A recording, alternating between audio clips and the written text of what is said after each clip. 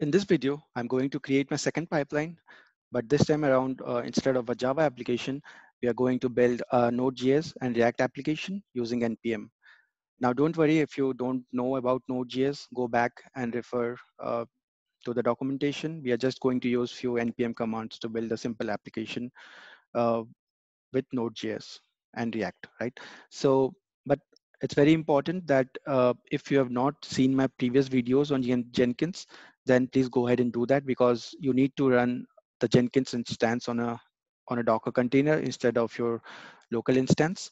That's because in this pipeline, we are going to create a second container, which is a Node.js container, and it's going to act as a node for our Jenkins instance, right?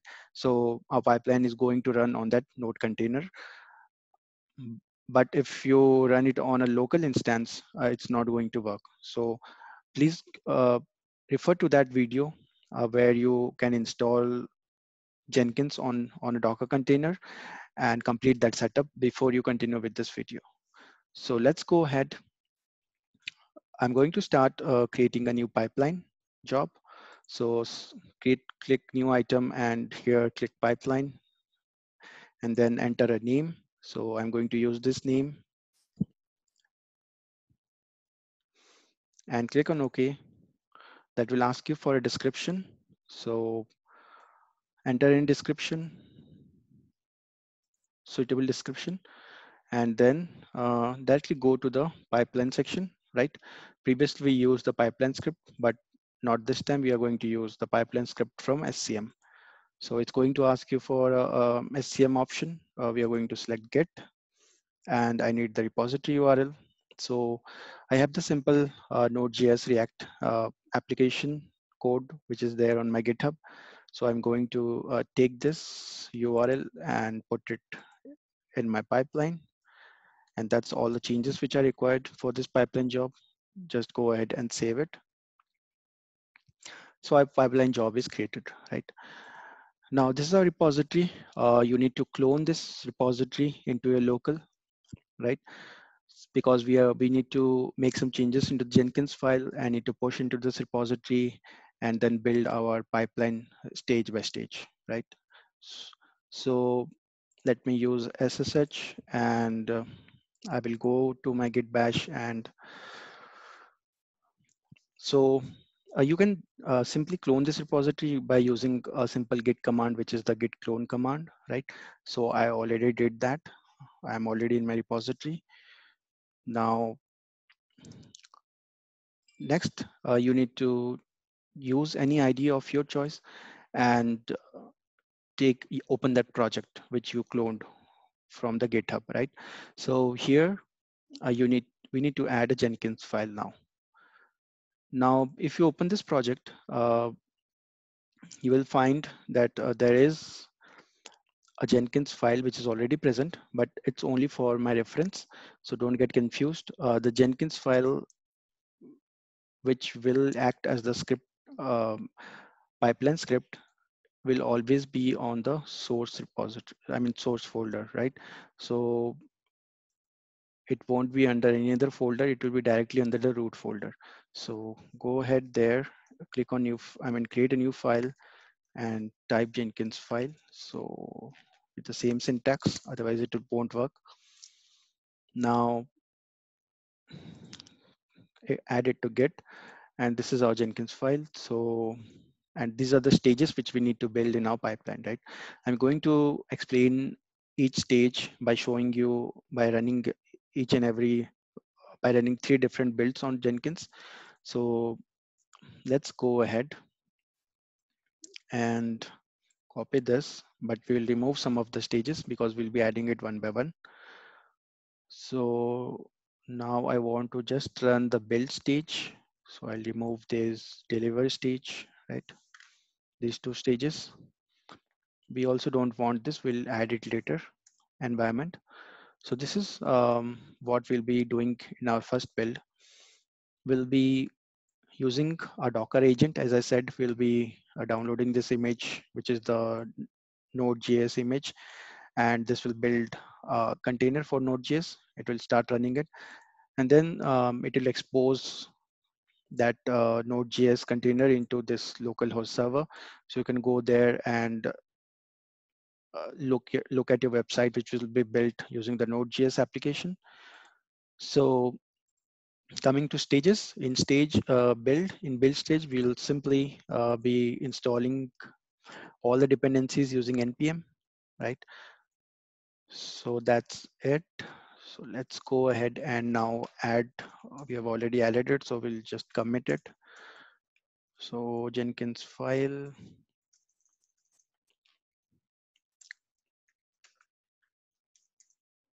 and then I'll push it to my repository.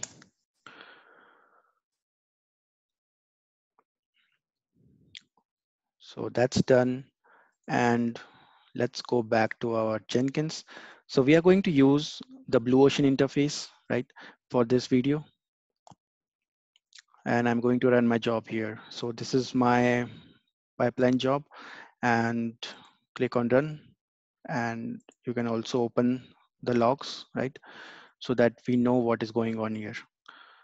Now it is going to take some time, so I'll just pause the video before it completes. So our first build is complete in our pipeline, right? This is our pipeline, as you can see, the start, build, and there is only one stage right now. Now these are the logs. It is not showing, but internally it already created a Docker container, and it is running on the background for Node.js, right? So it checked out from the version control, and it ran the npm install to get all the dependencies for our project, right? So that's all for the build stage. Now let's go back to our project, and we are going to add the next stage to our Jenkins file, right? So our next stage is the test stage.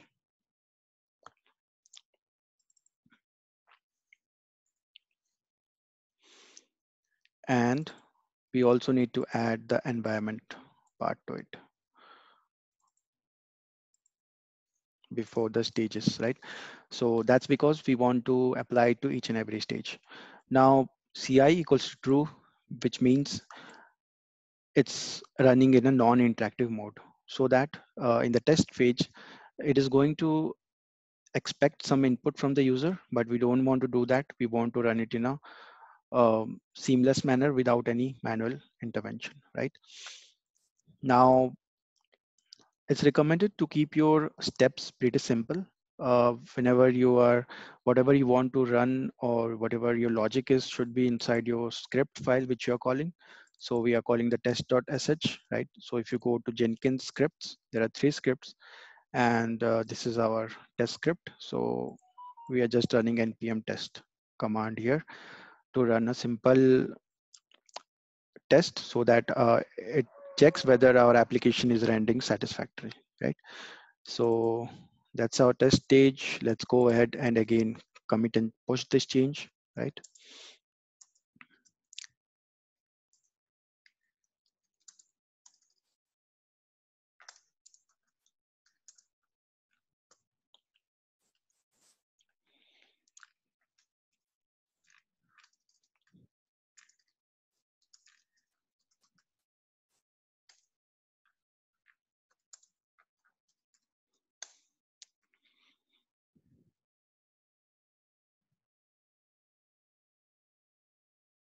Okay, so it pushed all the changes. Now go back to Jenkins, and again you need to run this build, right? So it's going to start, and I'm going to pause this video so that it completes the build phase. So now you can see another stage has been added into your pipeline. After build, it is now the test stage, and it has completed. So in the logs, it's nothing, but it has run this test.sh, right? And the pass criteria is renders without crashing. So that's all in the test stage. And let's go back now at our last stage, which is the deliver stage. So it's again nothing, but we will be just running a shell script here, which is the deliver.sh script. And then there will be a user interaction, and we'll be calling the kill.sh to kill the process, right? So let's add this stage here. So this is our deliver stage. And let's go ahead and push this stage again. So this is the deliver stage.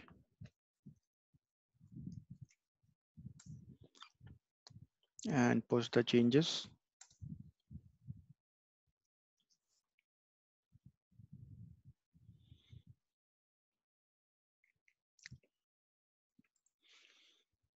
Now, if you want to see what is in the deliver.sh file, so it's nothing but we'll be building our application using the npm run build, and then we'll be starting the application. We'll be waiting for some time for user interaction, and then we'll be closing the process, right?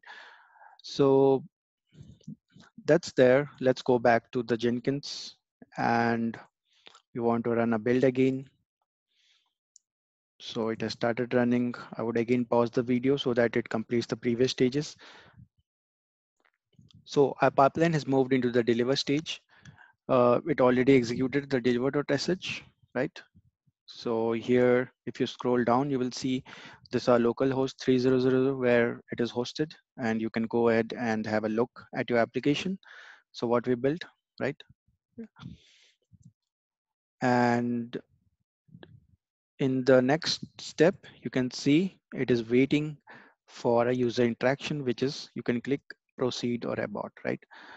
So I'm going to click on proceed so that the build completes.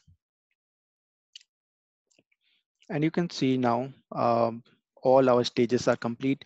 You can have a look at all the logs which are present for each stage: build, test, and deliver. So this is our complete delivery pipeline, right? Where we built a Node.js application, we tested using NPM, and then we started running that application. So this is our continuous delivery pipeline using Node.js and React application. We also use Docker containers to run two containers, both Jenkins and Node.js container. So continue watching Jenkins videos where I'm going to create more pipelines for different other applications.